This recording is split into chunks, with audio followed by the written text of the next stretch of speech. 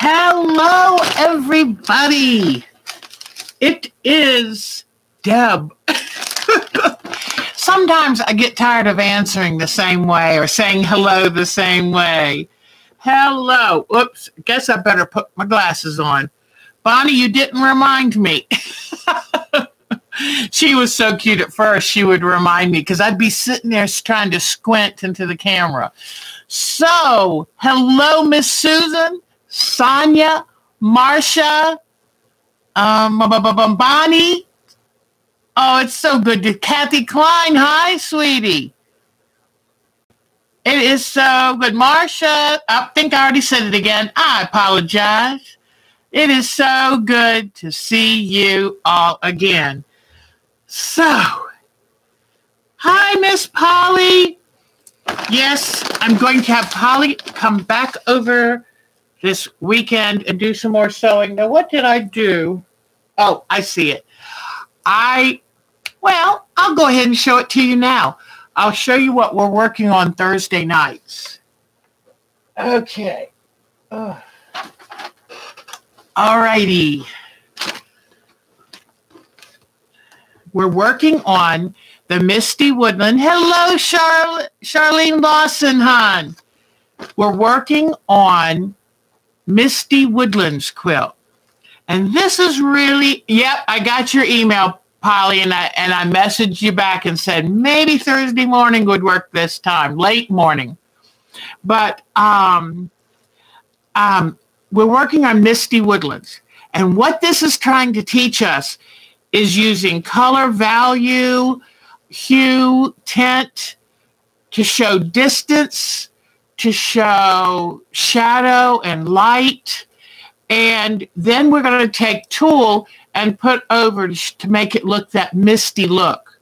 Now, I got to a certain point and I haven't moved farther because I put an order in at Missouri Quilts for 2 yards of greens that I think are going to make wonderful leaves. So I've done all the background stuff and I'll show it to you now. Hello, Barb Smith. I remember Barbara. And Barbara, did you already join? I'm trying to remember. I invited a Barbara to join and I was wondering if it was you. Laura, hi, sweetie. Okay, here is my Misty Woodlands so far. And this is almost all just fabric. I've only used just a little bit of tinting.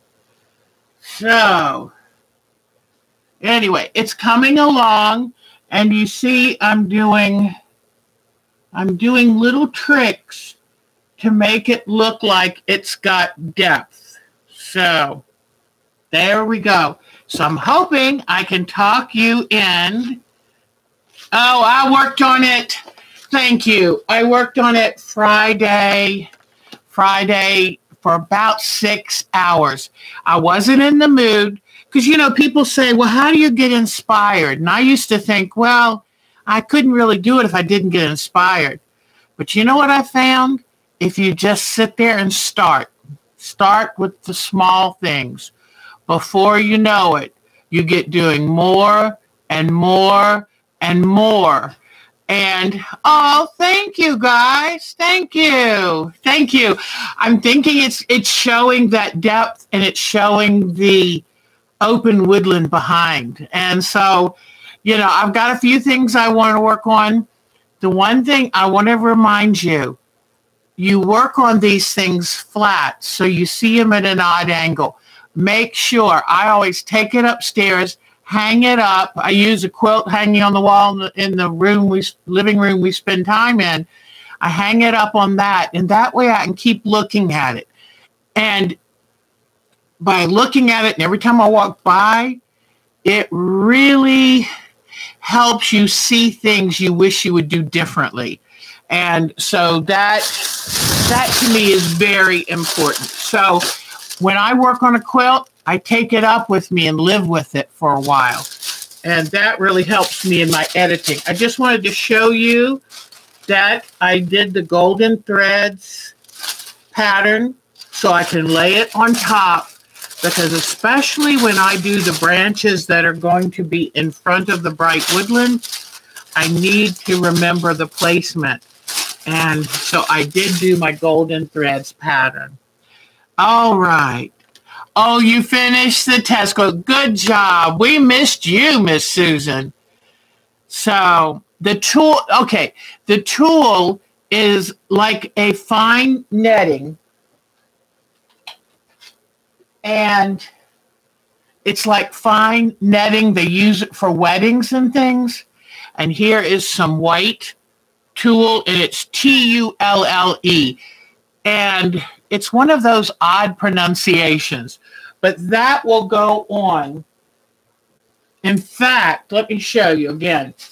I'm going to need to pull back the leaning tree branch. The reason I haven't done it yet is because I've got a few adjustments to make in this area. I'm not overly happy with some of this. I think some of my colors are a little too dark to use in there. So once I get all of this happy, then I'll pull this back, put on my tool, Tulle, put it on, and then I can come put the tree back and put the leaves that are going to come over. Like I even need to pull these back before I put the tool on it. So I hope that makes some sense. But one of the things I said, I knew this was going to be more work because I wanted to use fabric to do everything I possibly could. I love how the light area shows in between the trees. And for me, it's editing not to cover up too much of that. So that's what I have been working on. Trying to get all the layers. One of the things I don't like is this here is too light. I don't want it competing. So, and on the original that I used, it did have a little shaft coming in here and there. But I don't think I can make it look right without taking away from the look. So it's a constant thing of editing, and I have pulled more fabric off. I've got some areas are 4 layers of fabric deep, but that's part of how I work. And I never know until I know. It's kind of like an adventure. Where are you going to end up? So because I worked on that, I've been working on that so much, I haven't gotten any further with my Crumb quilt, and I want to get this done and show you how to play with all the different settings, but it's probably going to have to wait till next week. And can you believe it is the 1st of August, and I haven't even completed any of my summer crafts. I've only started a couple of them, so I'm going to be busy this week. Oh, thank you. I'm trying. I feel like I'm running behind. And you know what? Now with the resurgence of the virus, I wanted to go see some movies. Going to the movie theater is how I reward myself and take care of myself. That's my Deb thing to do. Well, I'm afraid. I mean, at the movie theater, I'm going to want popcorn and a drink, and you can't wear a mask and eat popcorn. So I told Mark I'm getting a little nervous about going to the movie theater because I don't want to have a breakthrough infection, even though it'll be milder, and I don't want to become a carrier. And so we need everybody to go get their vaccine so we can get rid of this dumb virus. But anyway, so what I told Mark is, could you set up the hammock in my sunroom? So I'm going to take some time where I need a few hours for myself. I'm going to climb in the hammock. I'm going to put a nice soft blanket. He's already got it set up, but I'm going to put a nice soft blanket and a sheet and a pillow. And then I'm going to take a good book. I'm going to crawl in the hammock and I'm going to read and nap and read and nap. And because, I just have to do a little something to take care of me. Let me tell you, it's, whose anniversary? I would love to know. Betty Middleton is here. Oh, in-law's 79th. That is amazing. Oh, happy anniversary to them. Yeah, I have to take care of myself because last night I wasn't feeling good. I felt like I had a cold. My head is so congested that I'm having a hard time hearing. So it's like, okay, that's a warning sign. I need to pull back just a little. But sometimes these unfinished projects get calling me so loudly that it's like, stop. So I just have to realize I can't. This year, I really want to just get things finished. It's really hard. And I'm going to try to be a little easier on myself. You know, Susan and I both know how hard we work to try to meet deadlines and stay up with everything. But, you know, we can't always do it. So he pulled, I bet you, I mean, it's just awful. And the worst, remember I told you this past week I had terrible ear infection. I thought it was an outer ear infection. Turns out I have incompetent eustachian tubes. Okay. When the doctor told me that, I thought, how dare you? But anyway, it's so easy for me, my whole head to just, and I hate it. I can't hear. Sounds that I do hear bother me. So I'm on decongestants. Nikki, is it Nikki's birthday? Oh. Melissa Lamb made it here. Yay, Melissa. We're so happy to see you.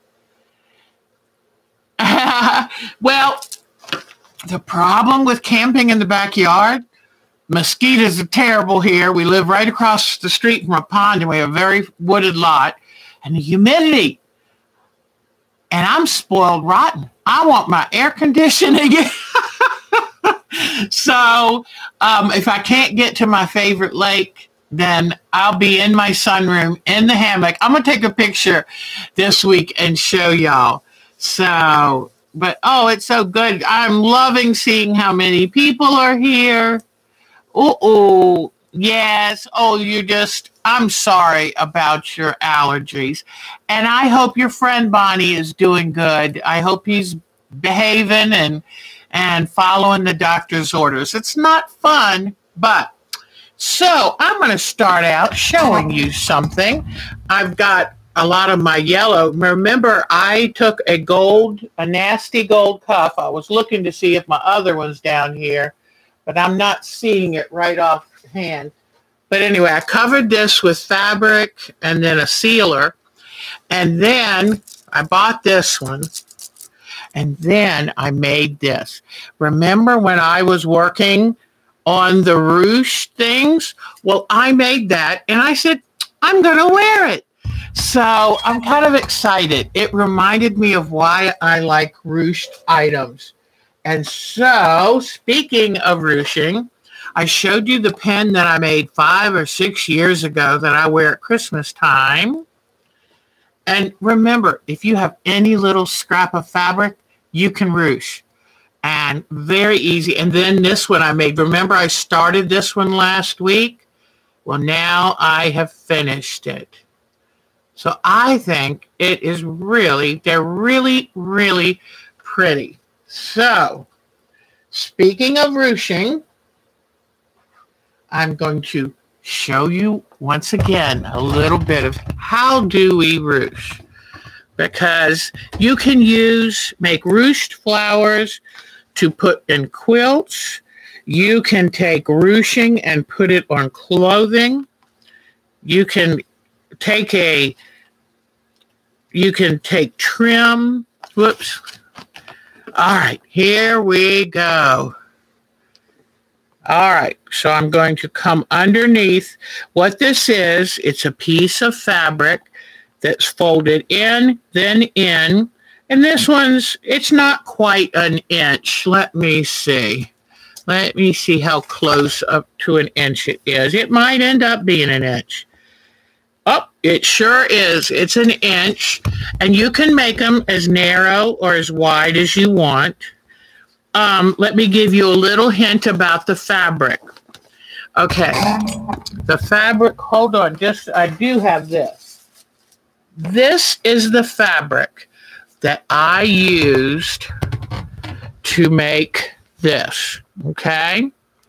Now, one thing I want you to know, happy birthday, Nikki, sweetheart. Alexis is here. Cheryl Hogan, we've missed you. So good to see you. Okay, so this is the fabric that turned out to be this one. So one thing I was realizing is you can use any kind of fabric you want, but this time, whoops, I dropped my thread. This time I said, pick a patterned fabric that's not quite as busy, okay? So, oops, let me move this back so we can see what we're doing here. All right. Let me get my needle and thread straightened out after I dropped it on the floor. So, I starched this, and this was probably 2 inches wide to begin with, then fold it in, pressed good. Then I'm going to take, and I've got a double threaded needle, and I chose black because the background of this is black. I'm going to come under this little section just to bury the knot. No big surprise, just bury your knot. Then I'm going to come over. See, I'm on this side. I'm going to go to the back side, and I'm going to make 3 big stitches diagonally across. Now, you can take a ruler, put it along the side of this, and mark an inch. Every inch up this side, offset every inch up this side. But I made 2 of these this last week, and I'm pretty good with guessing. So now, let's make sure. Oops. Okay. Hopefully I can scrunch that. Now that I've come over the edge, see it, the little thread came over the edge. Now I'm going to do about 2 or 3 stitches diagonally up to this side. Always make sure. I did wax this thread, so it better act right. It is so humid here today. The windows are just all steamed up. We had some rain, and it's just so humid. And I think it makes the thread act up when it's very humid. Okay, hold on. Come on, thread. All right, so then I pull it through. Don't wait too long to pull it through because, you know, with some things, when you gather, you can wait and gather it all at one time. But this is not one of them. Since you're sewing diagonally, it just gets everything just a little wacky. And you can even see where I've put wax on this thread. I can see just the coloration, but it's still got a little tangly today. So let me get it straight. The nice thing I love about doing this show is I can show you what can go wrong and then how to fix it, and if it's important to fix it. And this, since I just started this, I don't want this knot right now. So, but I actually did everything right to try to prevent it, but it is so humid. I've got 2 fans on down here, and I'm in the basement. Normally, it stays pretty chilly down here, but the air conditioning cannot keep up with the humidity today. But we needed the rain, so I'm not going to complain about the rain. Anyway, and then this morning, I finally realized I have to have my ice water. I am really hooked on ice water. And I don't like tap water. I don't like city water. So I like to drink the filtered water out of the refrigerator. So this morning, first thing I do when I get up is I take my big cup and I go over to the refrigerator and I get some ice water. And boy, I think I told y'all that my refrigerator, we found out the compressor's starting to go bad. And he said it was just a matter of time. Well, the refrigerator we found we wanted is out of stock. You know how they're having a hard time with everything being on ships or behind in factories. Well, this refrigerator is out of stock everywhere I looked. And I really wanted that one for several reasons. One of them, now see, it just made another knot. I got the knot out and it did it again. So let me just show you the stitches. I'm not going to sit here the whole time and untangle it. But luckily it's at the beginning. So if that's going to stay there, then so be it. All right. So now here I've stopped near this edge. I just go over the edge, come underneath, do 2 or 3 big stitches. You want big stitches because if they're too small, then your flowers will just not have the fullness that you want. They'll look too forced. Okay. So this time I ended up on the top, so I go over the edge and come up under. And I want to do enough to show you. This time, I really do need to come back up at the top. I like to be very uniform with how I do this. All right, so I'm on the top, so I have to go over that edge, come up underneath, and back over I go. And come up. Then I'm going to go over that edge. I'm going to go over this edge so I can come back up and do 3 stitches back. So I'm just kind of making a bunch of zigzags with my sewing, okay? Now I'm up top, so I've got to come around the edge. So I come back, come around that edge, come up from underneath, and I zigzag back over here. Okay. So now what I want to do is show you, once you gather, and always gather it every few stitches. Don't wait till the end, because since you're going over the edge, it becomes a little trickier. But now do you see how that this is working very well, because the pattern is big enough and the background areas are big enough that, look at that. So I think I'm going to like this pin, and I'm going to make a brooch out of it. And you know what? I can wear it with something pink, something blue, something green, and I could even wear it with this. It's got a little yellow in it. So once I do the ruching stitch all the way down to the end, whoops, hold on. I'm trying to learn. Don't yank on the camera. Mess with the stem there. Okay, so once I get this all ruched up, then I can decide if I want to use any of these wooden beads to decorate the top, or I could pick smaller beads, or I could pick metallic beads, whatever I want. But after I get all this ruched up, then what I'm going to do is I'm going to form a circle with it, leaving the pretty little petal shapes on the top, like I did with this one, and like I did with this one. And you just kind of wind it, and you lay each row behind the row in front of it, showing at least half of the ruching. So you see how that, and this one was made with a lighter fabric than a darker fabric for the outer ring.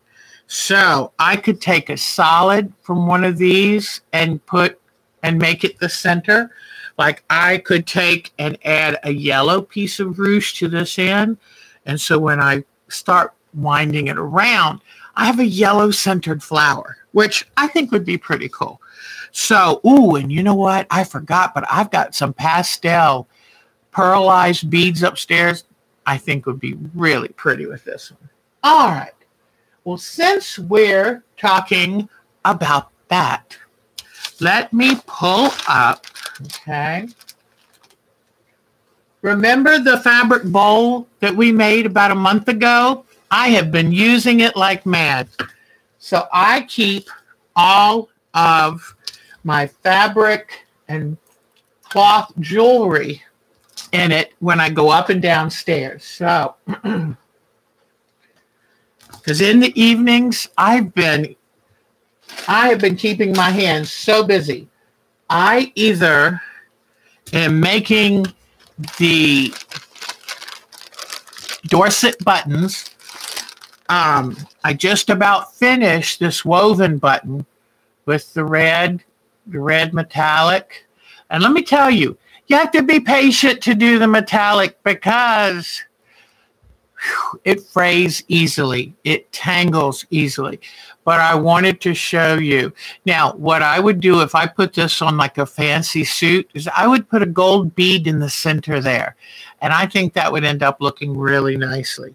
So I've got a couple other wooden beads that I plan on doing some more when I get to it. So I am so excited to show you, because here are the other woven beads that I made. Here are the other woven beads. This one has a little metallic in it. You might see it sparkle. And if I think I can handle it, I'll try to weave some that are smaller. So you have to have good eyesight for that. Oh, and my cataract-free eye is doing really good. All right, I'm going to point you down here because I want you to see my Dorset beads. And don't tell Susan, but I made one for her. And I'm going to pop it in an envelope and mail it to her as soon as I get the back on it. Okay. All right, here we go. All right.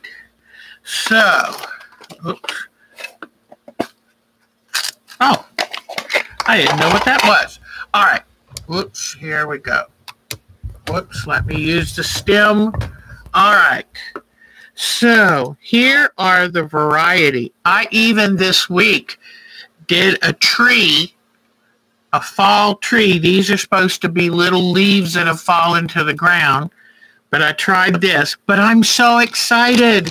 I got in my new circles. And I found these on Etsy. And one bag, I think one of these bags was $3 and the other was $4. So I'm really happy that I got these. And they're they're made of a certain kind of plastic. And what I like, where I didn't want metal, do the flowers have separate layers? Do you place the yellow on the end and start winding from that end? Exactly. So I'll show you with this one. I used the lighter strip of ruching. I started with that. And then after I did 2 rows of the lighter color, then I stitched the darker color on the end of the lighter one, and then ran that around. And you twist it upon itself. Let me see. What did I do with that? Oh, here it is. Okay. Hold on just one second, because I'm so glad that she is asking, and because this, when I show you stuff, I want you to be able to do it yourself. It's a lot of fun, and you know, it's a hot summer. You might not want to have a big quilt on your lap, so this allows you to still work with fabric.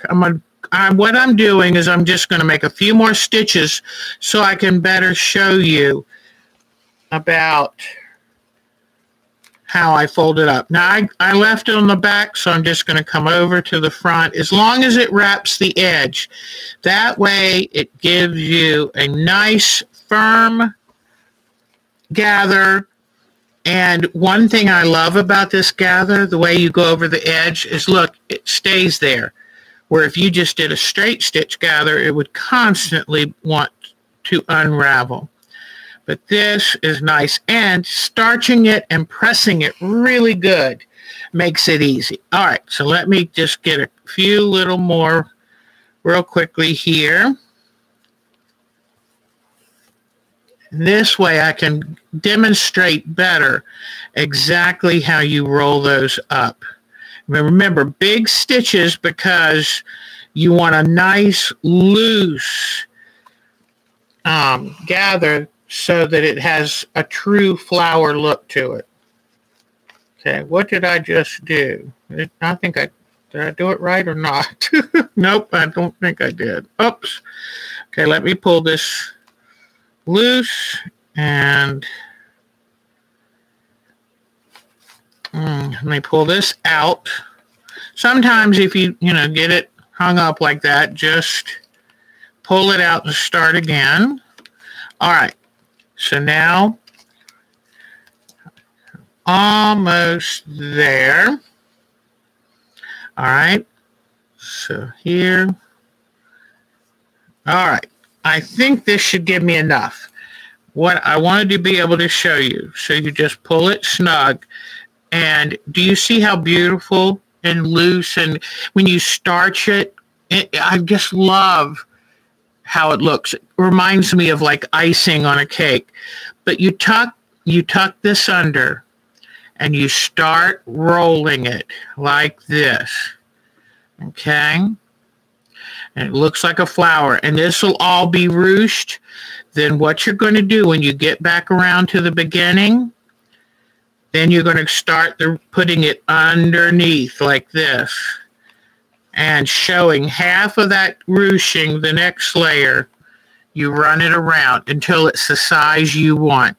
Then, and you're stitching it, and I like stitching it down in the folds so you hide the stitches. And once you've done all the stitching, then you can come through and put beads on it wherever you want. And then on the back, put some kind of, like let's say you didn't have a bar tack, you could stitch a safety pin on the back and just stitch one side of the bars and leave the part where you open and close it. But hopefully now, you just see how you put this, tuck that underneath, and this part ends up giving it a little bit of stability underneath. You start rolling it, and then when it meets, then this part starts going underneath, and half of it shows, okay? And then you just stitch it down in between the folds and go around 2 or 3 times, depending on how big you want it to get. All right.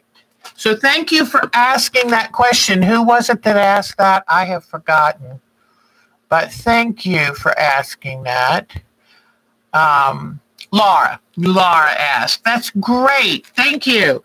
Okay, yeah, anytime stop and ask, and Susan's so good at using all caps to get my attention. Oh, yes. You could take ties, men's neckties, and make strips out of that silk. That would be beautiful, too.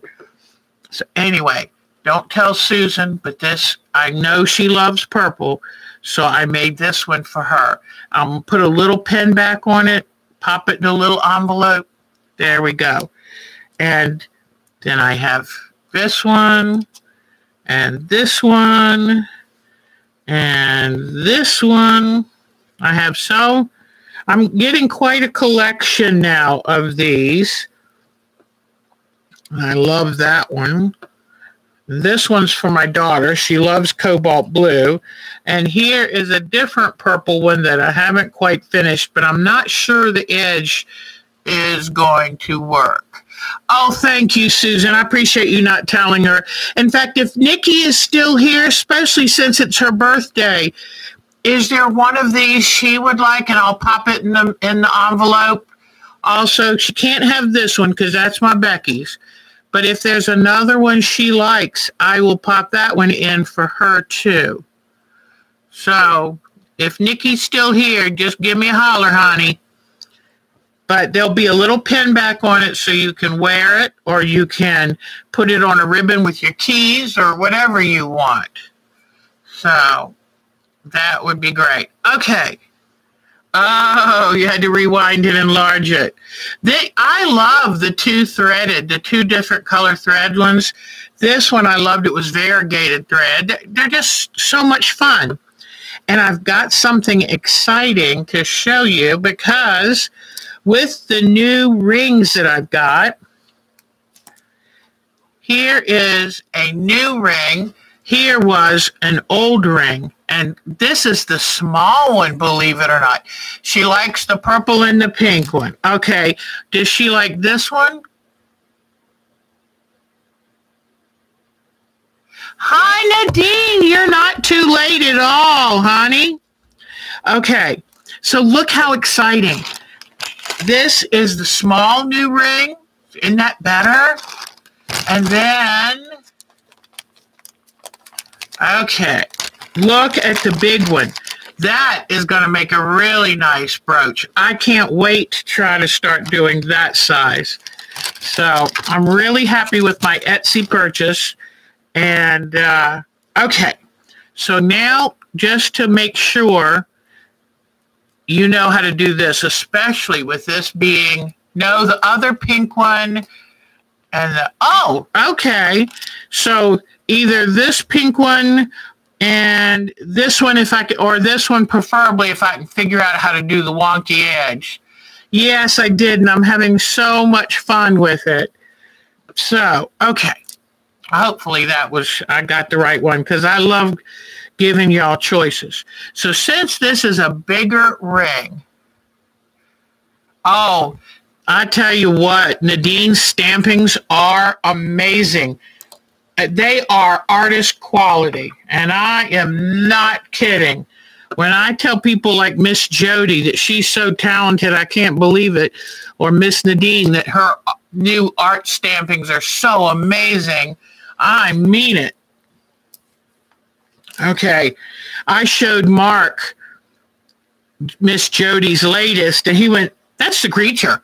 And I said, "It sure is." I said, "Isn't she amazing?" I said, "That has thousands of little pieces of fabric." He was amazed. So I said, "Yep, I want to get that girl a bigger stage to show her stuff on." But isn't this neat? So I'm showing, oh, well, I was just showing you how to put, let me do it one more, let me do it a little bit more. I put 3 of these little stitches, and then yeah, okay. So I put 3 of those stitches, and by having this over the back of your hand and this one coming over, it does like a buttonhole stitch, okay? So now, this is how you put the beads on, if you're wondering, how do you get the beads around the edge?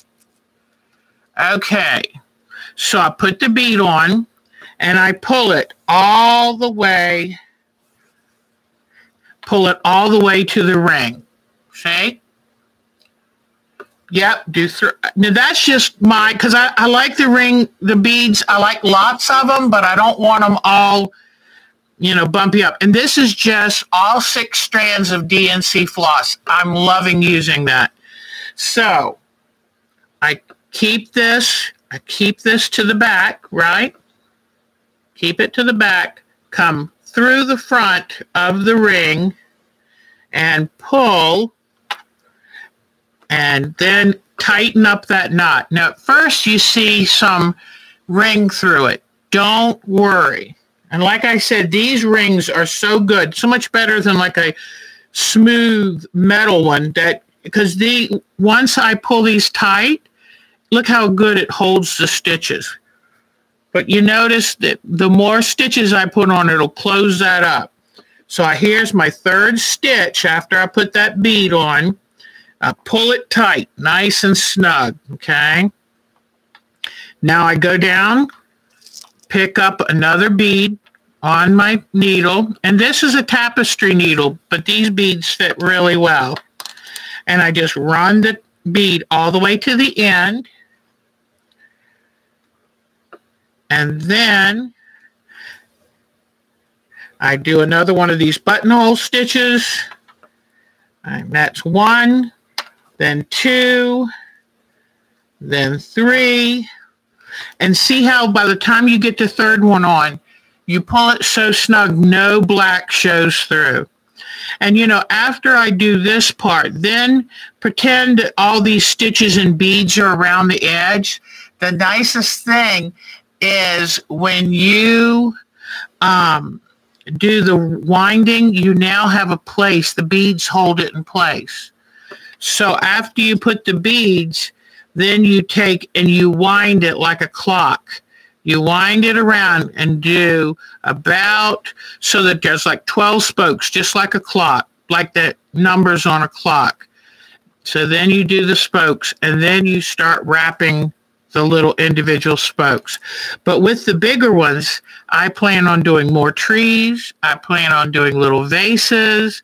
Who knows what I'm going to end up trying, but I'm having so much fun, and I have so many silly little beads that I've had gathered up for so long. And to me, it's just a lot of fun. So I can do all of these, and then I'll put a pin back on it, and I'll have a pin. And so to me, it keeps me busy, and it's very inexpensive. I already have all these beads.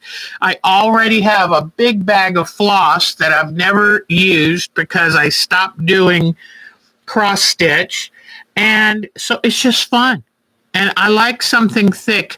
I think Bonnie said last time I could use pearl cotton. I could use a fine yarn, whatever works for me. And it takes about 4 yards, maybe just a touch more to do this. So I really do love it. I just wanted to show it to you. And I'm so excited. I got my new rings. And much cheaper than these rings, and I love the bigger size. And actually, these, let me see if you can see. I hope you can see. But they're not shiny. They've got like a little bit of a little tiny roughness, and that really holds, it holds the floss in place.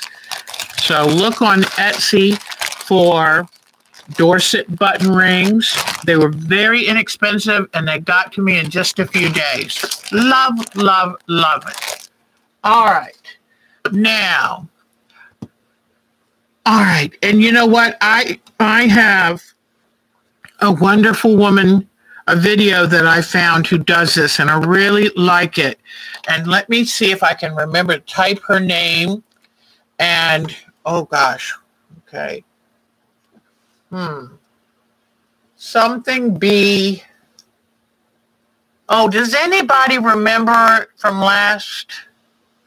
Oh, yes. I've got this tree one. And see, what you do is when you do the wraps across this, you just do, you do the same up here and down there, and it's just pulling them together to get the shape of a trunk. And, or it could be a vase. You know, you can kind of pull it in at the bottom and then widen it to a vase. And you know, I did French knots for the leaves on this. And here's the back of it. The woman's name, what was her name again? Oh, I will put, I'll tell you what I'll do. I will put it, let me write a note. I will put it, when we finish with this, I will put it in the notes. So, oh, good, good, good. Okay, I'm glad Nadine stuff. That was pretty fast, Miss Nadine. All right, so I will put the Dorset instructions, because, oh, she's a lovely lady. I wrote to her and told her that I was using her reference. In fact, it should be in the last week's, but just in case it isn't. All right, so now I love having this little handmade basket. We made that a few weeks ago. You can always find it. Go back to, I got to remember to keep this out. Keep out Miss Nikki's. All right. So, but I saw those purple beads and I said, aha, I know who I'm doing that for. All right, let me get this out of the way. All righty. Now, let's see. So I did the ruche flowers. Oh, I've got some fun things to show you. I'm being so good at grabbing this camera by the arm and not the camera. I'm so proud of myself. I think it's because I don't want to upset Mark. He was so good. He re-glued it twice again. It's like, oops. Remember I told you that I was going to try to find photos to show you of the time where I was a costumer. And I showed you last week some of the early ones where I just took over the job before I learned how to do the actual costume making myself. So this is my son, who by this time was 4 or 5. And as you can see, he's wearing more normal costume there.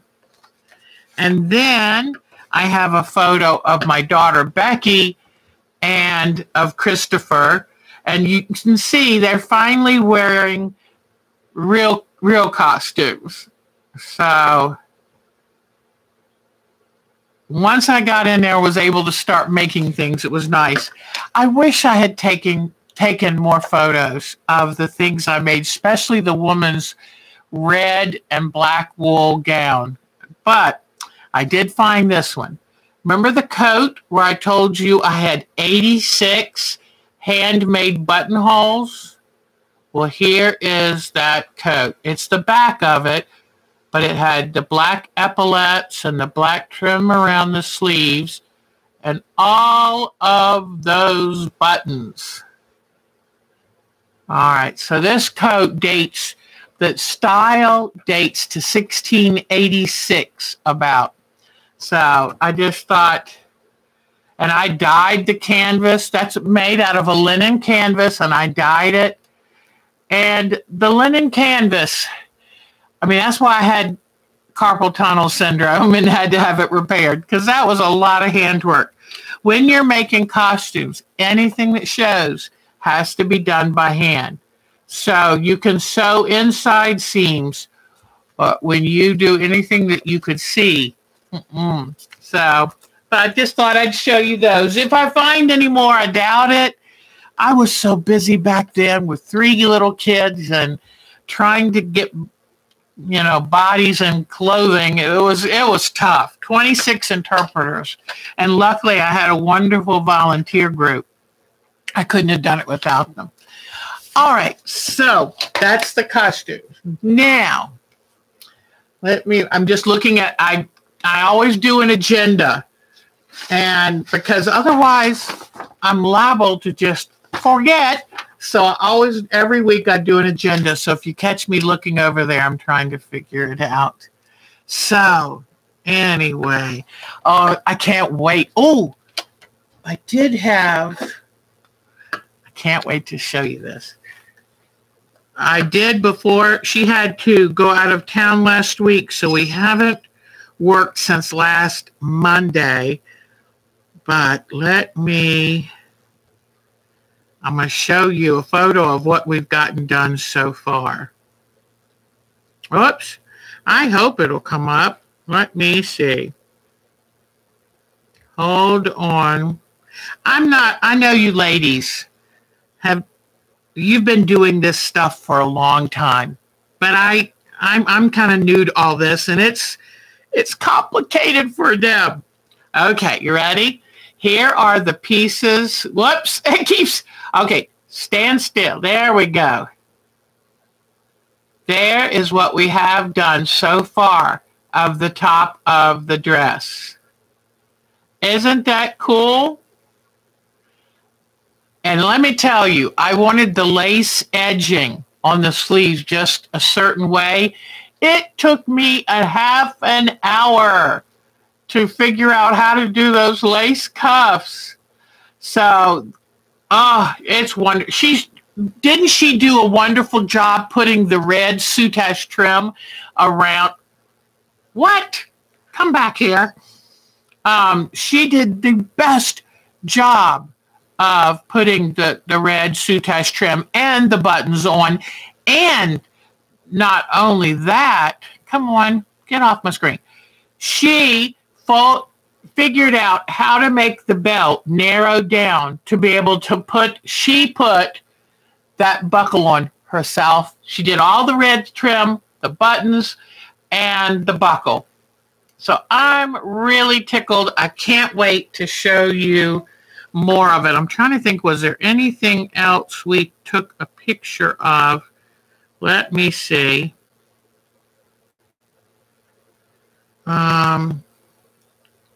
It is going, here are her pieces where she had done the trim on, and she had to do it all by hand, because I said, you know, you'll never be able to get such a tiny little trim on with the sewing machine. Look at the collar. Is that sharp or what? I love that collar. Love, love, love it. Oh, I sure will tell her. I sure will. Okay, I guess that's all. And I don't know if y'all do this. Every once in a while I see a scene, I think, I would love to make a quilt out of that. So this was on Rick Steves, and it was just such a beautiful little port scene that I stopped the TV, whipped out my phone, took a picture. Now, if I really were to take and make a quilt from that, first thing I would do is ask his permission.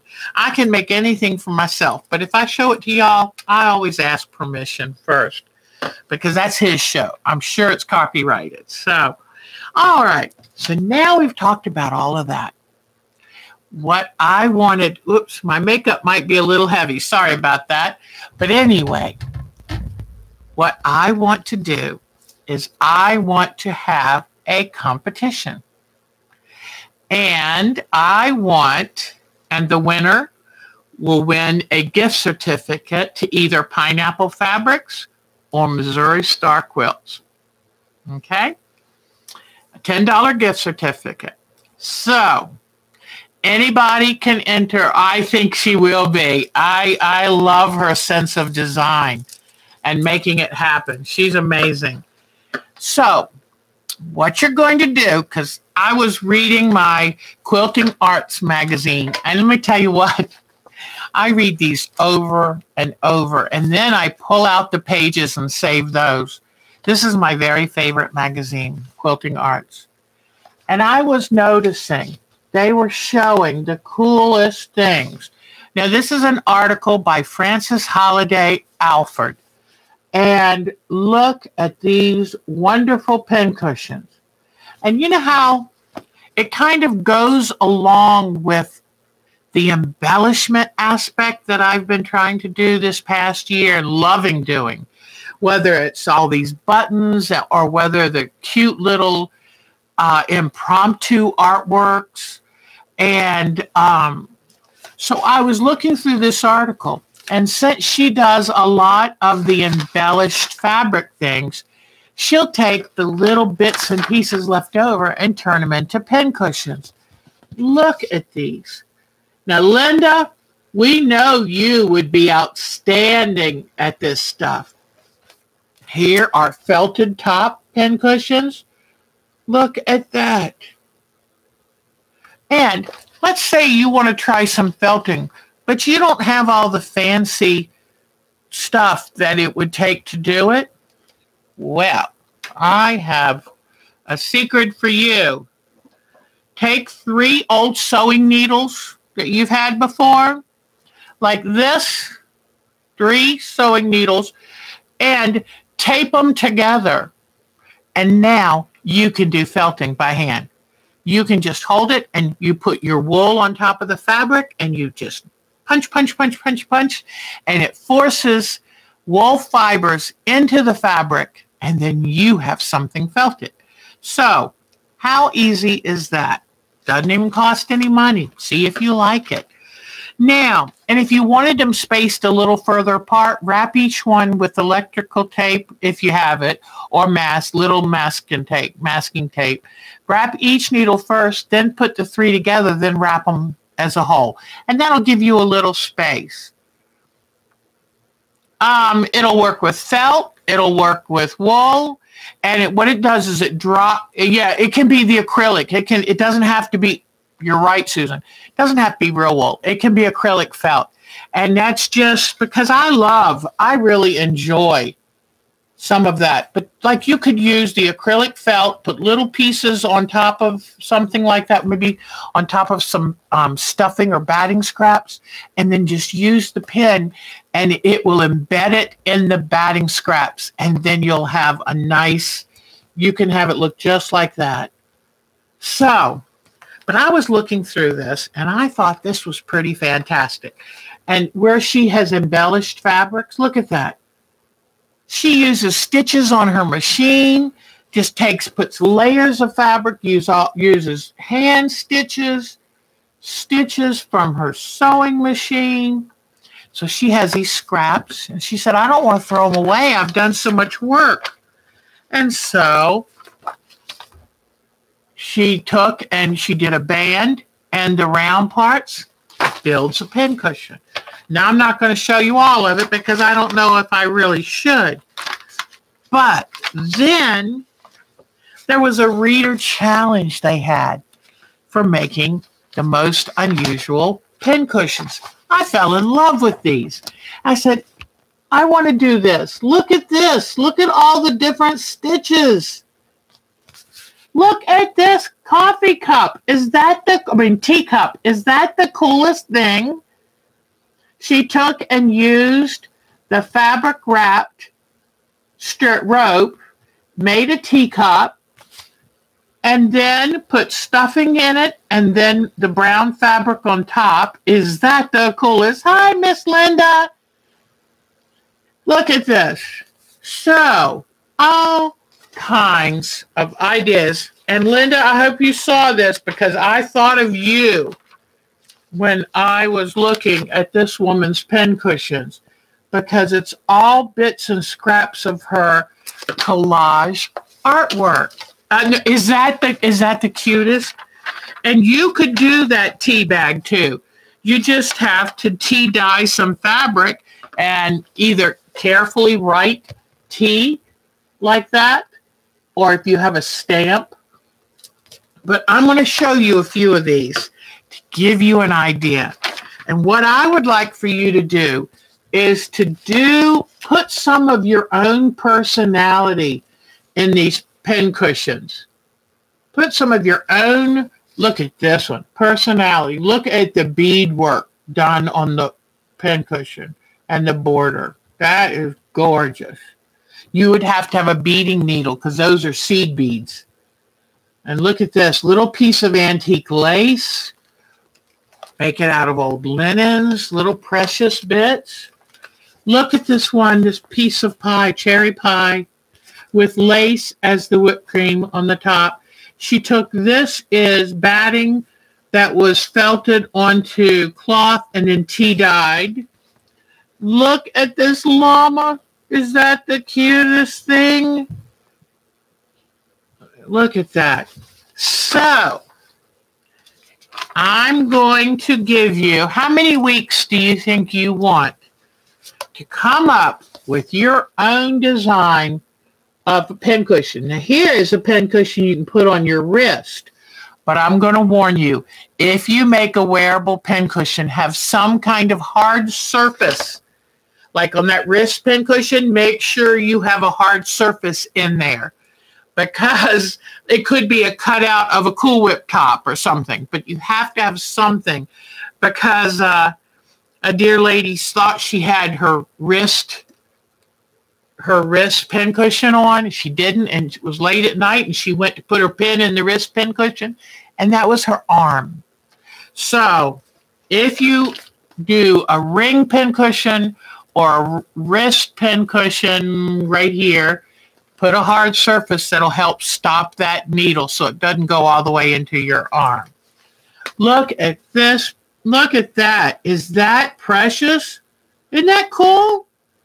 All the stitches. Look at this. It's a piñata pincushion. How cute is that? And these were made by individuals who made them, sent them into the magazine. And this is just to give you an idea of how creative you can be. This is a donkey. I thought that was a face right there, but his face is really that, and that's his nose and mouth. And then look at that sweet thing. Isn't that sweet?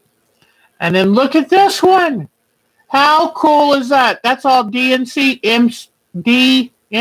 floss. That makes it look like a mossy. And look at that house. Isn't that cool? I thought of Nadine when I saw that. I said, she could make one of those like that. She's so talented. And she loves, all that look. Then here, that was a duck candy dish turned into a pincushion.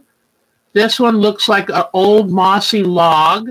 Look at this with the half wooden spools, and they're wrapped in fabric.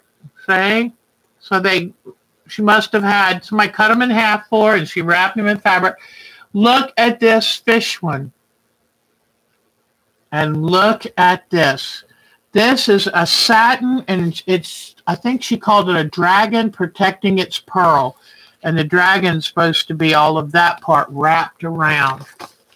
So these are to give you some good ideas. Oh, that was it. Okay. So that was the last page of those. So I thought we're going to do our own little pincushion contest. So how much time do you need? It's the 1st of August. Do you need 2 weeks? Do you need 3 weeks? Or do you want to make the deadline Labor Day weekend? What would you say? No, you don't need a year. Susan, you're so cute. But I want to get y'all's input on what would you like to do? And the Quilting Arts magazine's they're sponsoring a scroll contest. Again, I thought of Miss Linda McCullum.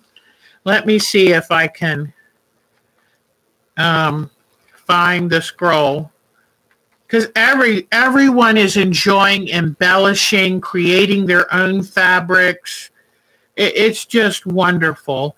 And if I could find it, I would want to show you. Let me see. But, here we go. Snippet scrolls. And so there's a tutorial in here about how she does it. This is right up Nadine's alley because these are fabric scraps that they've done coloring on, that they've done stenciling, stamping. Let me see. See that right there? They've used an old bobbin spool and made it. And so, look at this one. Isn't that great? So anyway, if some of you are interested, go to Quilting Arts Magazine online if you're not already a subscriber, and look up. I think the deadline for entry is August 15th. You have to send a picture by email, and but if you would like to make one of those scrolls and enter it, and all the winners get their picture put in the magazine, and it'll be for winter. So August 15th is that. Yeah, and the thought of turning it into like a scroll, and they said in the thing, I'm sure if you go to quiltingarts.com, they'll have the information up, but they said make it about you, something where they can see. It means something about you or who you are or what you love. So, okay. I think I have pretty much finished that. I showed you the Misty Woodland quilt, which I'm getting excited of. I'm just finding, keep the image in front of you or whatever your source of inspiration. Keep working. Get all the different little subtle shades of fabric you can. Keep working on it. You voted on end of the year. Well, that's Susan's way of saying it. Don't make it too soon. I can't handle it. Let's say Labor Day. Whatever the Sunday is in Labor Day, that's our deadline. So that means, yeah. Now, I do try to sleep 8 hours. I'm not sure it always works, but let's say Labor Day is the week, that Sunday of Labor Day, that's the deadline. So September 1st, that's 1 month from today, you have to send me your entry, a picture in an email, and, okay, twc.com. I don't want to work Susan too hard, so I'm going to try to jump in it. Send me an email with a picture of your pincushion and a little information about it. You know, what materials did you use? What is the size of it? So I can brag on y'all. That's too soon. A whole month? See, I'm afraid if I make it too far in the future, y'all will forget about it. Because I know I would. I mean, if I don't have a deadline, then I'm like, I don't know. So,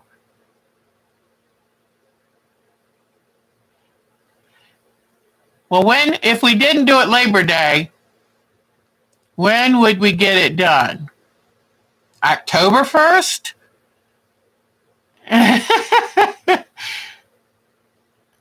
Okay.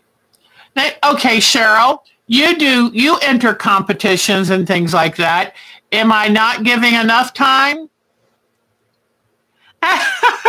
You won't forget. Okay, then October 1st. All right. We will do October 1st. Now, let me see if that falls on a Sunday. That falls, let's see. Oops. Come on, Deb. That falls on a Friday. So the winner will be announced October 3rd. October 3rd. And by the 1st, you have to have your picture of your thing to me. All right. And then we will vote on the show. And I'm not going to compete. I'm just enjoying the fun. I'll probably make something because I've got an idea. But October 1st. And okay. All right. Thank you, Cheryl. Because Cheryl does this kind of stuff. She's entered other kind of competitions. She's good at that.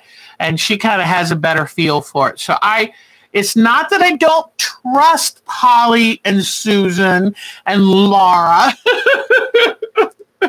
All right. October 1st is the deadline to get a picture to me. So, all right. Well, that'll be fun. And like I said, that the winner will get a $10 gift certificate to either Missouri Star Quilts or to Pineapple Fabrics. All right. And we'll talk about it more in the coming weeks, but I'm excited about it. All right. Well, I'm thrilled. All right. So, I love this writing back there. Let me see if I saw that on an advice column, and it was so good. I said, I'm printing that out. Let me show you. Your acceptance teaches acceptance. Your grace teaches grace. Your love teaches love. I thought, oh, man, that is good. I said, I've got to print that out. So thank you. I love y'all too very much. All right. Well, I think what we'll do now is go look at your beautiful photos. And then I think that what I'll do is show you again one more time doing paper piecing. You can never have too many tutorials on paper piecing. And what I did is I printed it in grayscale so I could save my ink on Ink Saver because that's plenty dark enough. And you notice how there is a seam allowance. Oh, one thing really quick. Now that it's August 1st and my Social Security and my retirement's in, or my Social Security is almost in, I'm going to mail out the last couple prize packages. So thank you for your patience. But this morning, I had to buy another refrigerator. And we were really hoping for this other brand, but they're so backlogged. And I went to get ice this morning, and that poor refrigerator was it was moaning and groaning and complaining. And I said, that's it. I can't wait for my dream refrigerator was the cheapest one in that line. Trust me. And, but we ordered a new refrigerator that will be delivered Tuesday. So excited. I'm not excited about paying for it, because just to get a side-by-side with ice in the door, that's all the fancy. I don't want it to talk to my cell phone. I don't want it to keep track of my inventory. But just to get a side-by-side with ice through the door and water through the door was $1,300. I mean, come on. And sadly, they don't last. The one we have only lasted 12 years. Does anybody remember refrigerators that lasted for 20, 25 years? I had a freezer one time that was over 40 years old. Oh, yeah, those are nice, but they're like $2,000. So I said, no, just give me side by side as long as, and I wanted the ice and water through the door that would be tall enough for a cup this size to go in. The one we have now has such a little shallow ice and water dispenser that we have to keep a towel on the floor to catch the drips, because to try to get that big cup in it, I have to angle it, and it always ends up dripping. So I said, okay, this is what we have to get. So Tuesday, it should be here. Love spending money, I tell you. But you know, y'all go through the same thing. It comes in these cycles, you know, drives me nuts. All right, let me darken it a little in here so we can see your pictures really good. All right. And luckily, the 95-degree temperatures have gone away for the moment. Cross our fingers. I don't like it. I'm ready for winter. I'm ready. I'm ready. I'm ready. All right, here we go. I'll turn my camera very carefully. I'm trying to be so good. All right, turn this. All right, let's go see what we've got. Oh, let's see. Let's see. Where is it? All righty. All right, since Miss Alexis is here, thank goodness I didn't take this beauty out yet, because that's so special. And oh, here we go. Whoops, here. This is Hoist. See, I'm actually learning the characters now. How about that? And I love all the beadwork she has done. I mean, she has really embellished them now. And, you know, that's a lot of fun. That is so much fun. And, you know, they say people who have a passion for whatever crafting or artwork, they are healthier and they live longer. Here we go with Miss Betty's. I love Miss Betty's work. Look at this. Look, not that close. I'll get it right. Just oh, isn't that wonderful? And I love the gathering and the stitching and the cheesecloth and all of her ways of showing the water, the ways. And look at she's even got a lighter spot on this post, and the floss that's supposed to be the fence material. Very great. Good job, Miss Betty. Now, look at this thing. Is this beautiful or what? And I love how he's standing in the water, and she even made a circular pattern, because that's what happens when animals step in the water. It makes little rings around their feet. Whoops. But look, this will at least let you see all the piecing that was involved with this. Look at this. Amazing work. Way to go, Miss Betty. We love your work. Isn't that just fabulous? And it doesn't matter what the colors you use. It's still, you can tell it's a wonderful heron. Isn't that great? Love, love, love it. Okay. I tell you what, I don't know what I would do without all of my creativity. It would be a very boring world. Now look at this. I love the color she chose in this and the crisp white sashing. And look at this. She put buttons on it. Look at those little butterfly buttons. Way to go, Miss Bonnie. Miss Bonnie's impressing me. She's right. She's more bohemian than I thought. Let me see. I don't know if I have any new photos here. What is... No, I don't. Oh, I'll show you. My daughter is fostering a kitten. Is that the cutest? What a cute little kitty.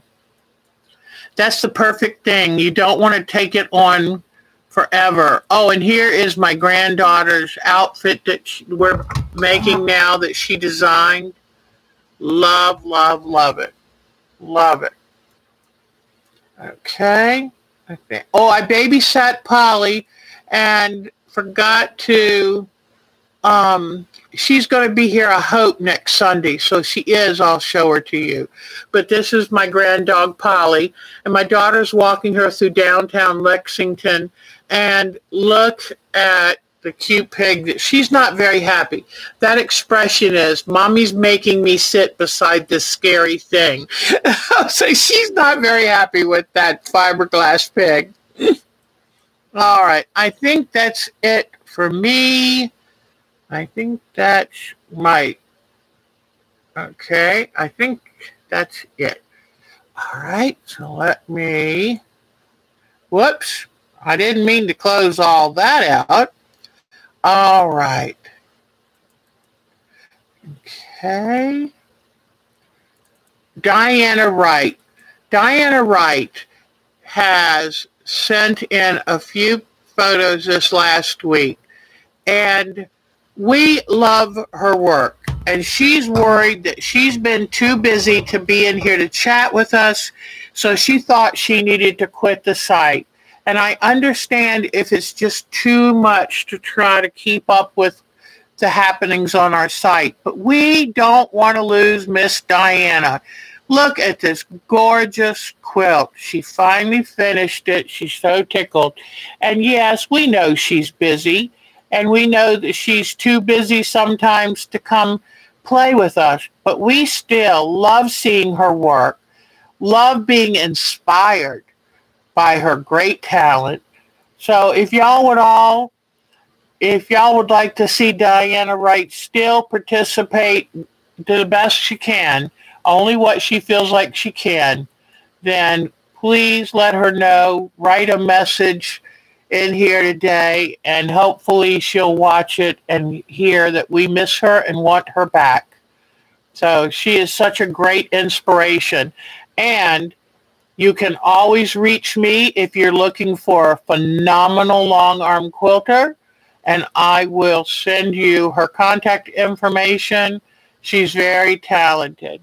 Here's Miss Jeannie's ring pin cushion, made from a bottle cap, stuffed, and this is the kit that I sent her that I never finished, and she's brave enough to finish it. So, love Miss Jeannie. Whoops. I did that again. Let me see. Are you ready? Here we go. The latest Miss Jody from Miss Jody in her series. Isn't that amazing? For some of y'all who are too young to remember 1950s horror movies, this is The Creature from the Black Lagoon. And that is wonderful. And it goes along with her others in the collection. Aren't they amazing? I mean, look at this. I always show Frankie, but look at this Bride of Frankenstein. You can tell that's Elsa Lancaster. I mean, it's just so obvious. It's so good. So we love Miss Jody's work. All right, let's see what else we have. Yep, and I've got, this is why I was told you earlier, when I see the embroidered, the embellished, I think of Miss Linda, because she has taken it to a whole new level. So talented. And, you know, why not have these little snippets of your past? You know, I've got an old wedding gown that none of my daughters wanted, that I don't mess with. Why not use it and make artwork out of it that then I can enjoy? So I really love that philosophy. Get things out of paper boxes and plastic bags and start making something with them and enjoy them. Pass them down the line. Oh, look at this. Isn't this wonderful? I love this. This is, I believe, Miss Lisa's work. Yep, Miss Lisa. All right. Then, one of our newest members, her email address is Monkey Mary. I think that is the cutest thing. But she sent us some wonderful photos. And I have to tell you, see this plant here and see this plant there? Well, actually, I think that might be, but this is a fuchsia. I kill fuchsias left, right, and center. Look at that gorgeous fuchsia. So I'm jealous that she has such a wonderful fuchsia. But I love her bright and happy porch. That's wonderful. Okay. Then I believe this is a purple leaf plum. And that is a beautiful tree. And look at this huge fern. I've never seen a fern that big. I mean, that's her floor and the rail. That's huge. Love it, love it, love it. And look at her white crepe myrtle. If I'm not mistaken, that's a Natchez crepe myrtle, and I think it is gorgeous. So thank you, Miss Mary, for sharing those wonderful photos. I love seeing gardens. That was my first love. And then here is Miss Marcia's fabric beads. Love these. Isn't that nice? And now let's see. Then Melanie. I've got some new things from Miss Melanie. I told you she was working on the binding tool star, and here's one of the great blocks. Well, you wait. Miss Melanie's been busy. Even though she had foot surgery on the 21st, she's been busy. Look at this. Isn't that great? I love the kind of ballet pink and then this, or peachy pink, and this wonderful sagey minty green. Isn't that one? What a neat color combination. That's one of her landscapes. But look at this. She made it. I am so proud of her. And you know, the binding tool star, I found it to be a pretty straightforward, easy piece to complete. But boy, doesn't it look complicated? Isn't that gorgeous? I love that. So thank you for sending those photos to us. Beautiful job. Beautiful job. Okay. And then I still absolutely love Michelle Spool's quilt. I'm fascinated with the one that Alex Anderson's been doing. Oh, and is anybody going to participate in Ricky Tim's? Is it a kaleidoscope quilt? I can't wait. And here we've got beautiful work that Miss Nadine did. Isn't that charming? Gosh, I love that. And it's something satisfying, so satisfying about creating. Isn't that gorgeous? Wow. And these are her stamped and painted and created artworks that she's doing this summer, and they are gorgeous. Gorgeous, gorgeous. Let's see. We've got a couple more. I They are too special not to see every one. Look at that. Once Upon a Dream. Isn't she? She has got this. She can make a magical world come to life. Beautiful, Miss Nadine. You are so talented. Look at her. She's using stamp inks, and they leave their mark, don't they? And she got her vaccine shot. So proud of her. And here is another one of her works. It's in a notebook. But those, oh, man, frame those puppies. They are gorgeous, gorgeous. And, you know, she is learning so much from doing that. What a wonderful thing. Okay, let's see what Miss Patricia is up to up in Nova Scotia. Let me turn this around so you can see it a little better. Here, she loves to go to thrift stores and buy bundles of fabric that people have donated. And she said it's always so interesting to see what you get, because you get some things you might not think about buying, but I guarantee you'll use them. They'll come just perfectly handy at the right moment. And then here is one shot of her wonderful creative space. I love it. Love it, love it. That is a space where you can just picture all the creating that she's going to do. Isn't that wonderful? People's creative space is so... I just told her I love seeing where people create, because the same feeling goes through each one. It's wonderful. Colors, textures, wonderful. All right, now Miss Polly, and she'll have to tell us how she's liking her new machine that her husband got her for her birthday. Yay! Isn't that wonderful? I love Jukies, and that's a nice Juki. And then there is her tartan plaid quilt that she made. I love that too. All right, now let's see who we have. Let's see. Sheila. We have a couple from Miss Sheila. Sherry. Sharon. I'm sorry. Her name is Sharon or Sherry. Sherry. Look at this wonderful tote that she made.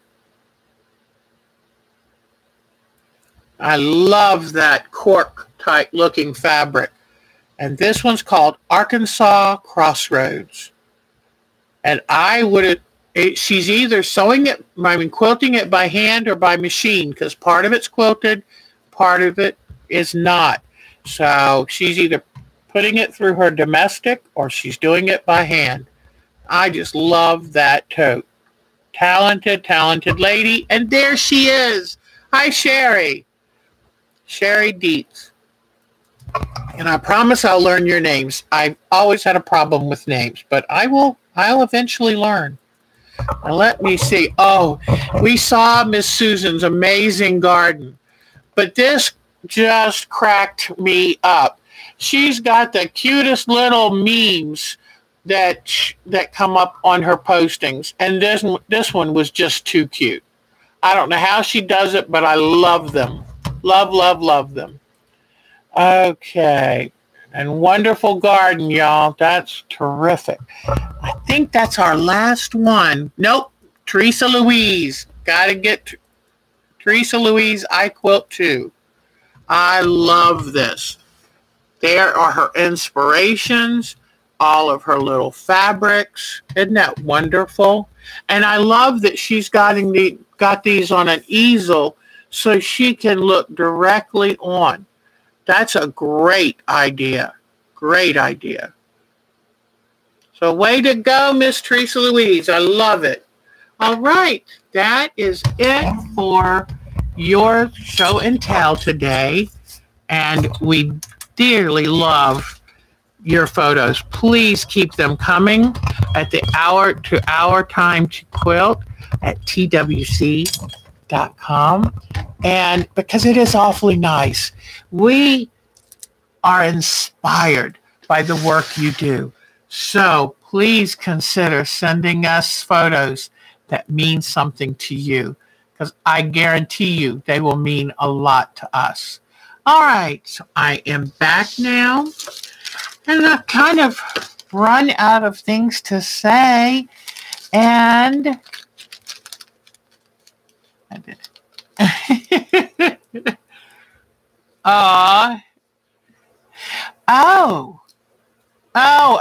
Well, you know what? That sounds like a foreign language to me, Miss Susan. I'm still amazed. I have no clue how to do any of that. It's just part. Susan is very magical to me because she does these things and I don't know how she does them. I have no clue how she makes things work, but she is amazing at it. So that'll be part of Miss Susan's magic. We'll leave it at that. That's about the best. So, because I would get so confused if I tried to do some of the stuff she did. This is the block we're working on. And you can use whatever neutral you want to do. But this is, I am loving using my scraps up, making crumb strips. And now I said, well, what do we do with those crumb strips? And I think we make a quilt out of them. And this is a fun quilt because there are probably hundreds of ways you can turn the blocks around. In fact, let me show you one more time again. And if you... You're so funny. I don't have any magic. It's just hard work. Okay, so let me show you some of the many ways that you can use this simple block and create a quilt. Now let me see. I've got to find Crumb quilt. Okay, let me see.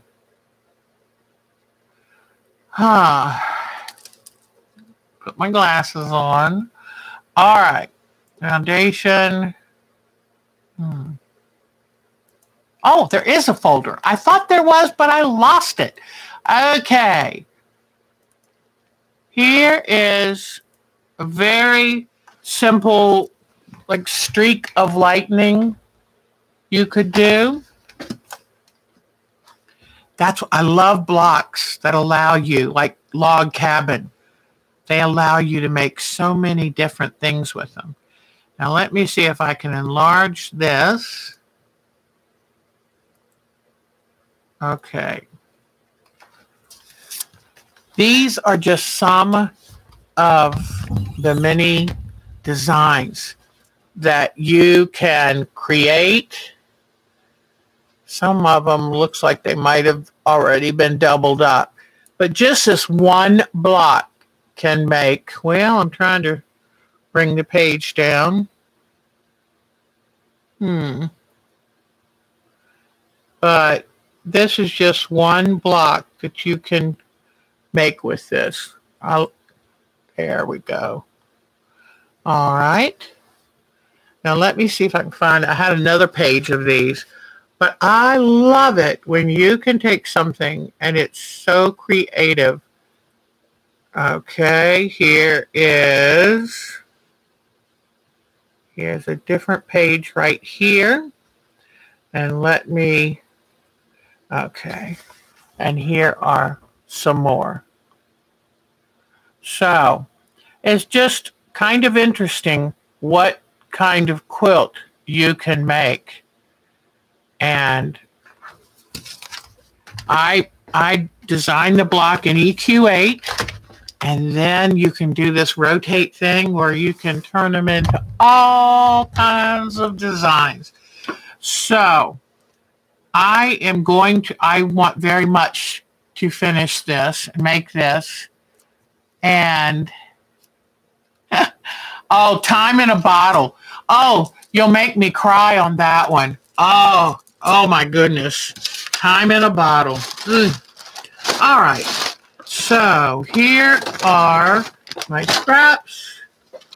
Here are my rulers. And I'm going to show you real quick before we go today. I've loved you being here. And I will come back and say goodbye before we're ready. But I just want to show you how I'm working on it. I went ahead with this one. And I used a rotary cutter and just cut. But notice you have to leave the seam allowance. And you'll sew these together along this line. Then I took and folded all the lines on this. And there's several reasons I do it. One is because when you put the fabric on, you put it on this side. Well, you can't see the markings on this side. But if you have it folded, it helps you see right where to put it. So then now I'm going to fold it on this line. And I love using this bone folder to make the line nice and crisp. And then I just go along here and I fold it on all of these spaces. You don't have to use this part of the pattern if you want to just sew crumbs together first. But like I have some pieces that were already strip sets that I could fit right there. So that's pretty cool. But I'm going to show you from square one. Let me pull out some of these babies.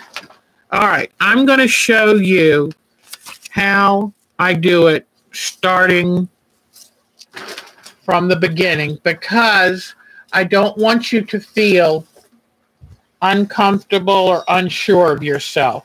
Come on. I've got to iron. This piece is a little wrinkly. I don't like it when the edges curl up because you can't see where you're working. Come on. My iron is heating up.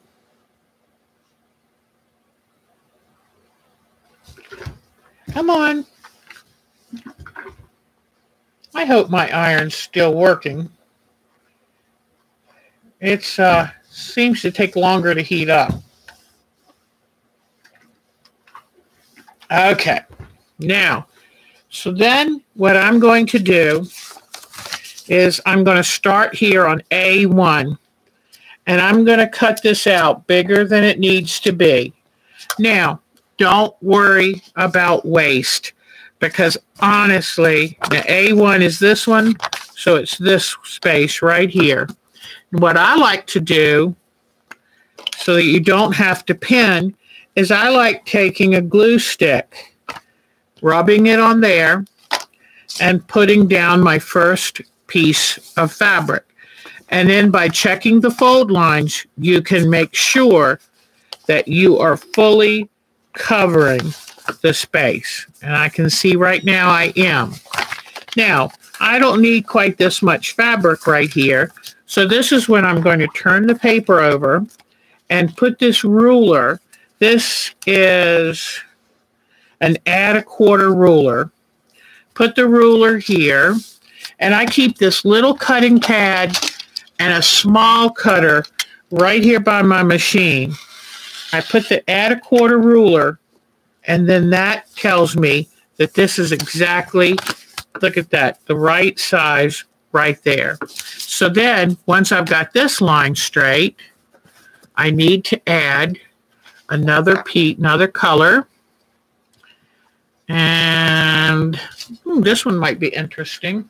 And you know what? I try not to be so picky because if I'm too picky, it's going to make me crazy. I won't enjoy it. Oh, that one's not quite long enough yet. Hold on. Let me find another one. But I try not to be too picky because it'll take all the fun out of it if I am. Now this one's cool. So what I'm going to do is I'm just going to rough cut this one, keeping my hand out of the way. I'm going to rough cut this piece.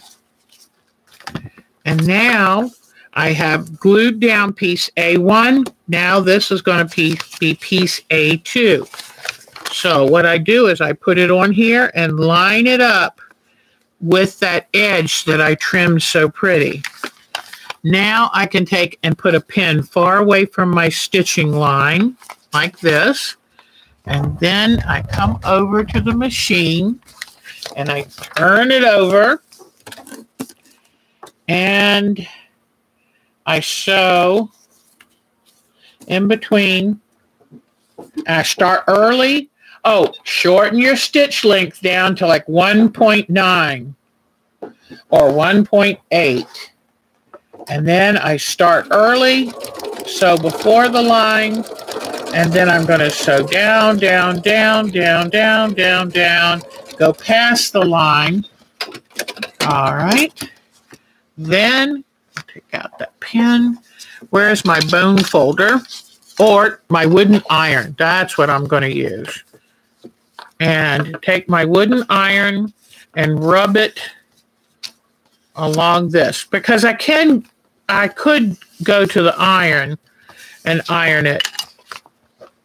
But a lot of times I want to move pretty quickly, so I just use the wooden iron. All right, so now what I need to do is I'm going to go up and remove the excess here. I don't really have to do this yet, but sometimes it helps me to stay focused if I keep the area very neat. And you need a little trash can handy for this. All right, so the next piece I'm going to sew on. I've done 1, 2. Now I'm going to go back over here to 3. And I've already got a nice 1/4 inch line. So all I have to do is turn this over and put my fabric right sides together, line that edge up right there. All right. Then I can put a pin in away from the sewing line. You don't want to take a chance on, whoops, let me move my microphone. Okay. You turn it back over, and now you sew on the line for A3. All right. Start early. And don't stop sewing till you're 1/4 inch or so past the line. And if you don't know what I'm saying by start early and finish late, it's sew beyond. And that just really helps anchor it. If you started sewing right at the place, you wouldn't have a nice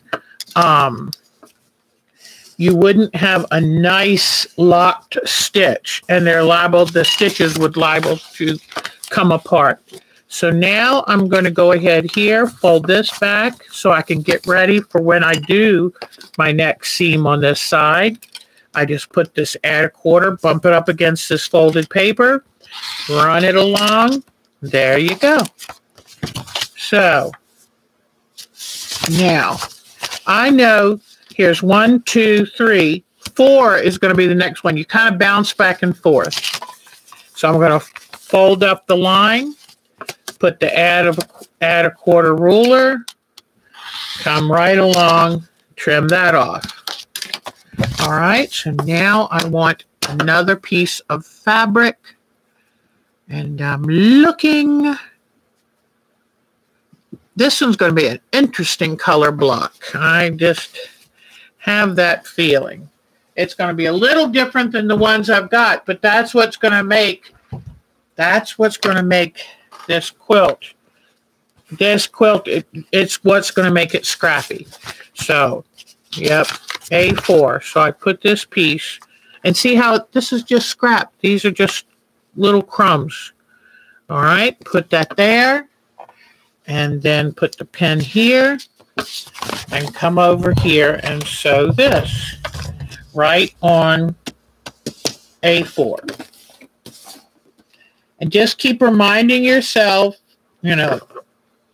of what line you're on next. Start early, stitch down, run long, done. Okay, take that pin out, and then come back here with your wooden iron, which really does a good job. There's something about, you can do your fingernail, but the older I get, the more my fingernails want to split and break. So, okay. All right. So now, let's see how this side, oh, it's already perfect 1/4 inch.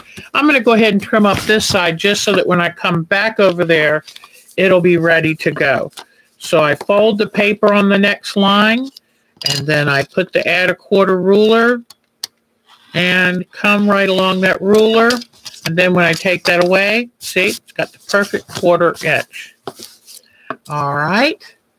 Now, I'm going to try something different. Ooh, this is a gorgeous piece. Hold on, let me get, I need a seam ripper. This is from a piece that I had sewn somehow. So let me just grab a seam ripper.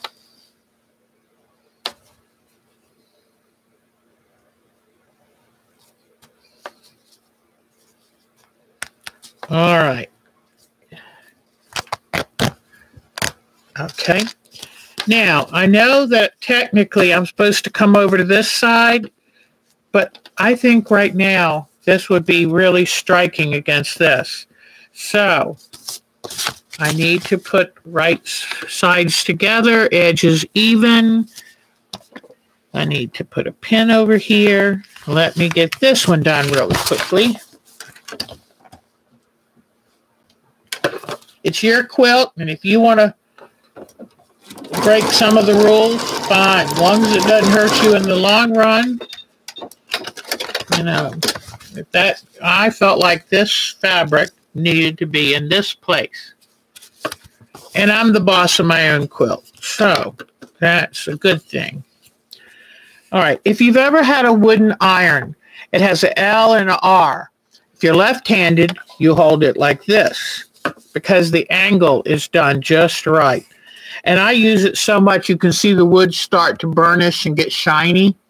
If I were right-handed, I would hold it this way and go that way. Now, just thought I'd let you know. All right, I'm going to fold this back and go ahead and trim this just to make it easier for next time, because I am going to go back to the other side for this one. But that add 1/4 ruler really makes things pretty simple. Now, I'm going to take, I'm just wanting to get rid of all this. So I'm just going to carefully run the cutter right along there just to neaten this up just a little bit. And I'm going to run it right down here. A lot of times I'll wait to the end because then the reveal is so neat. But, oh well. Okay. So, let's see. What color do I want next? Ooh, this is cool. Boy, I'm going all earthy colors on this one. This is pretty nice. All right. So, oh, it's 2 pieces. Okay. And see, these are just scraps. I lay this down. I'll come over here and sew right on the next line. Okay. Yay. All right. And then I just get my wooden iron. All right. Now I'm going to go ahead and trim this up. So I put that, add 1/4 ruler, grab my little rotary cutter. There we go. Then I'll go back over here. That's already 1/4 inch because I did a really good job. Ooh, I see a neat looking color that I want to use next. I'm going to, okay, 7 or 8. Okay, so I'm going to use this right here. And you can make, you know, I just happen to get in a real earthy area of the scrap fabrics. But that's cool because the next one might be mostly primary colors or pastels. Who knows where I could be going. Take this and fold this over. Give it a pressing. Now here, I fold on this, put my add a quarter ruler. And after you've done this a good amount of times, if you want to not have to use the add a quarter ruler because you feel like it slows you down, then you're welcome to do that. I often do it. You just have to make sure you're very comfortable with what you're doing. All right, now I need another interesting color. Let's see. Ooh, that's really interesting. All right, so I'm going to put this right here. Then just pick it over here. So on that next line. Whoops, come on. I hate when I have to search for a foot pedal. All right.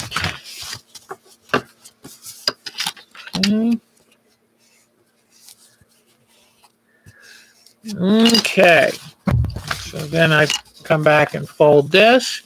And I'm going to show you, like if I didn't want to use that add a quarter ruler, then I would just eyeball it like this. And as long as I don't cut it too short, then I'm good.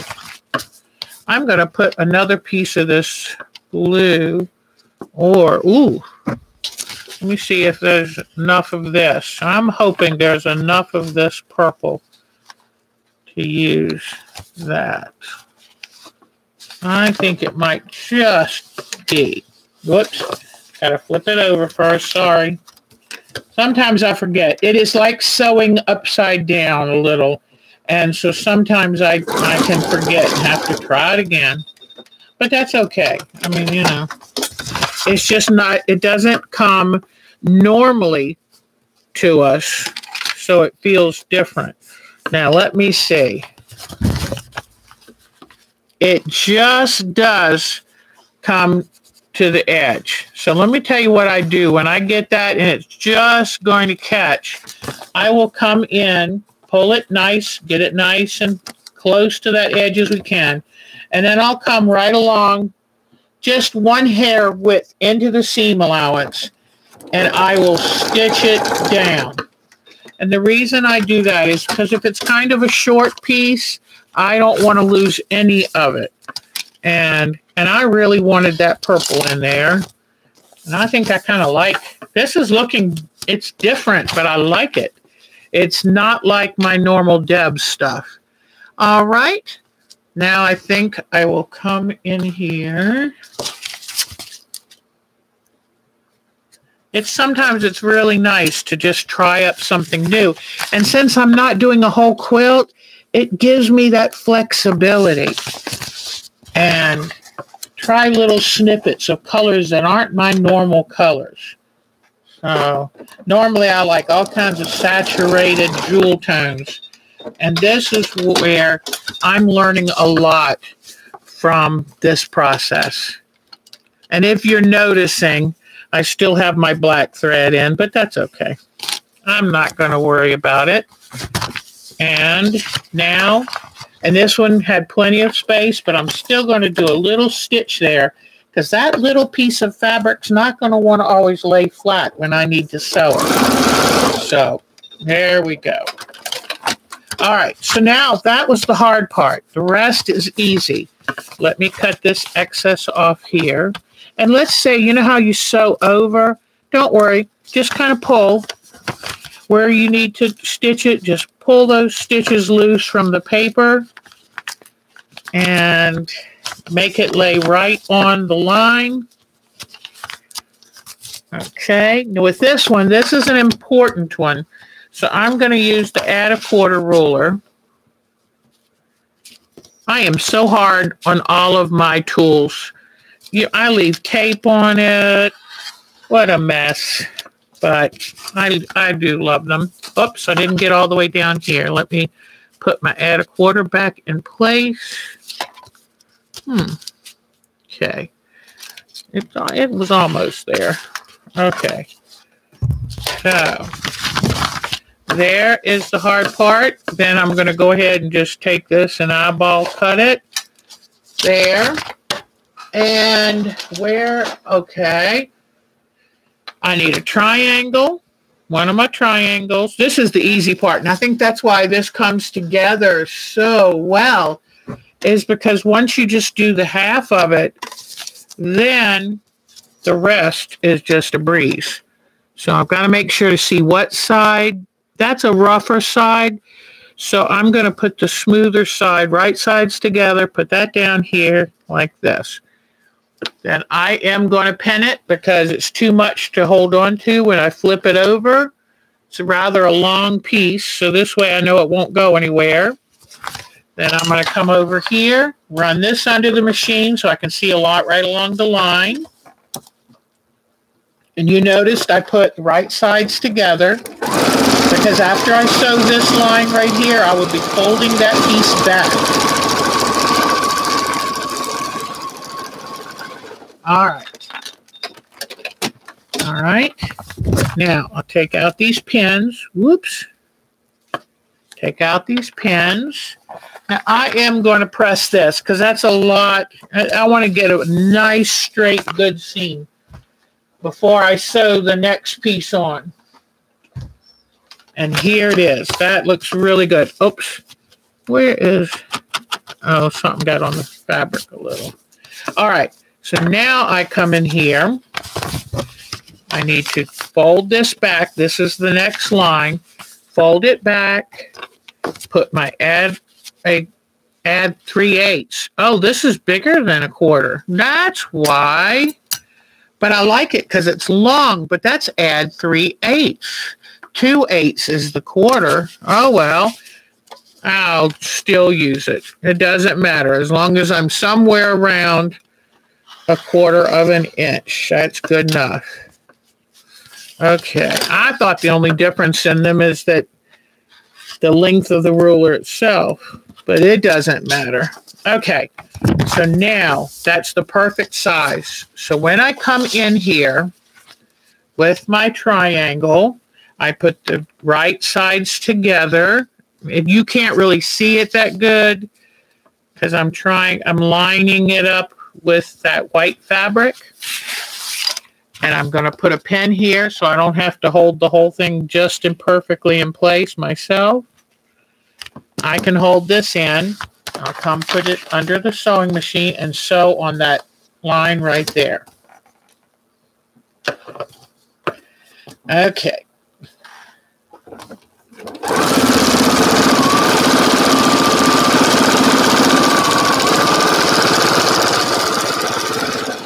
All right. So now take the pin out, and I am going to take this over to the sewing machine, the ironing board, and press it.